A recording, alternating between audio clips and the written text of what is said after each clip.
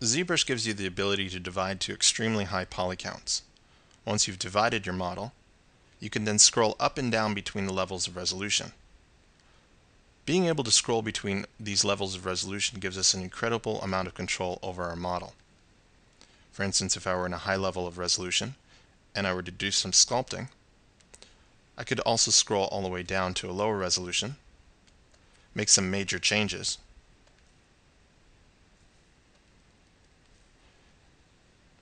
and then any of those changes that I make will carry on to the higher res, and vice versa. So what ZBrush does is remember all the sculpting that you do on each one of these levels. So let's take a look at dividing some geometry. I'm going to hit T to drop this model to canvas, Control N to clear. I'll click on my tool palette and select a sphere 3D. Click and drag into the canvas, click Edit, and then I'm going to click Make Polymesh 3D. Once I've done that, I'm going to turn on my wireframe. This will give me the ability to kind of understand visually how my poly count is looking on my model.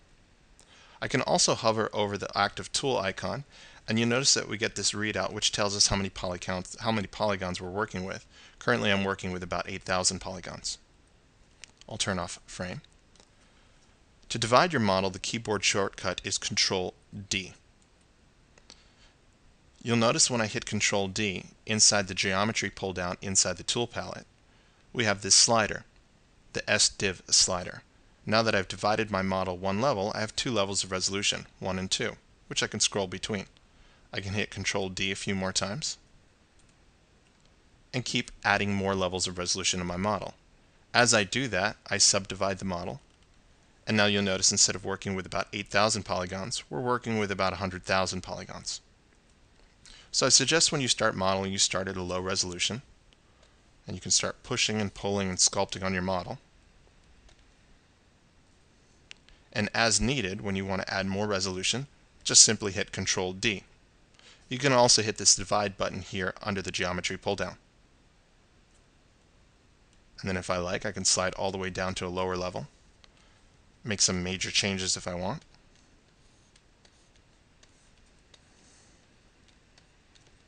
And then scroll up and work on some of the finer detail.